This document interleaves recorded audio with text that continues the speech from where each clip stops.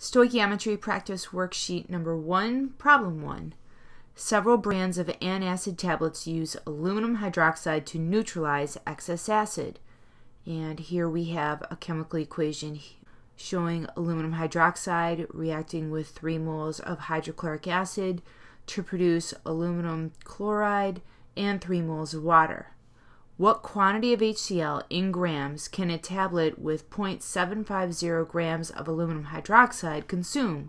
What quantities of water is produced? So we have a chemical equation here that we just went over. They're asking for a quantity of hydrochloric acid in grams. We are given a tablet with 0.75 grams of aluminum hydroxide. Also, we want to know the quantity of water produced. Let's start out by writing our given. 0.750 grams of aluminum hydroxide, AlOH3, multiplication sign and a line. So my goal here is to convert to grams of hydrochloric acid. But before I can do that, I need to think about how I'm going to approach this. So I'm going to start out with the AP Chemistry mantra of converting to moles. The gram formula mass of AlOH3 is 78 grams AlOH3 for every 1 mole of AlOH3. So I've converted from grams to moles at this point, but I don't want to be in moles of aluminum hydroxide. I want to get to hydrochloric acid. So this middle step here is going to be converting from moles of AlOH3 to moles of HCl. Now this is a really important step right here because this is the transition point of working with aluminum hydroxide and going to hydrochloric acid. The numbers that go in these spaces come from our balanced equation up here. So I look at the coefficient in front of HCl and I see that is 3. So the 3 is going to go on top. I look at the aluminum hydroxide and I see that the coefficient is an assumed 1, so the 1's going to go on the bottom. I don't want to be in moles of HCl, I want to be in grams of HCl. So I know that for every 1 mole of HCl, there is around 36.45 grams of HCl. The next step here is to cancel my units.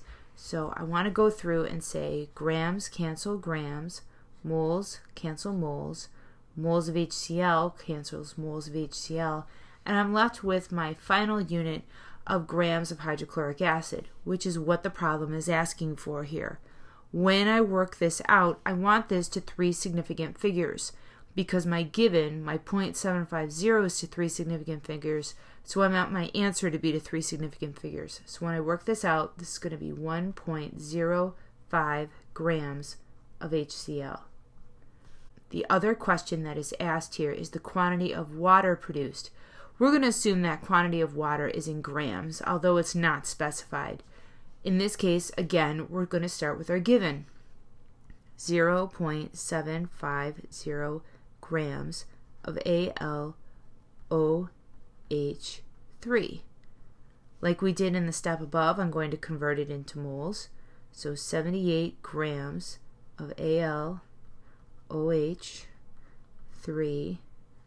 is equal to 1 mole of AlOH3. Middle step here again is going to be a mole to mole conversion. So I want to go from moles of AlOH3 to moles of H2O. The numbers here again will come from the coefficients in front of the chemical formulas that we see in the balanced equation. So like I stated before, there's an assumed 1 in front of the AlOH3, so there's a 1 here, and in front of the water it's going to be a 3, so we're going to have a 3 on top. Finally, our last step, even though it was not specified in the problem, we're going to turn it into grams. So we have a mass to mass problem.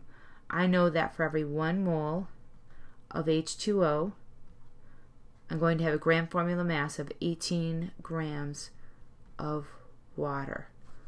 Now, of course, like usual, I am going to check my units.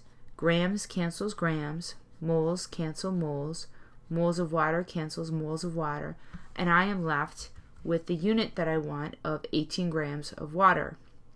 And now I'm left with a unit of grams of water. So when I work this problem out, and again, the first thing I should do is check my significant figures. I have 3 significant figures to start with. So just to point out that my answer should have 3 significant figures.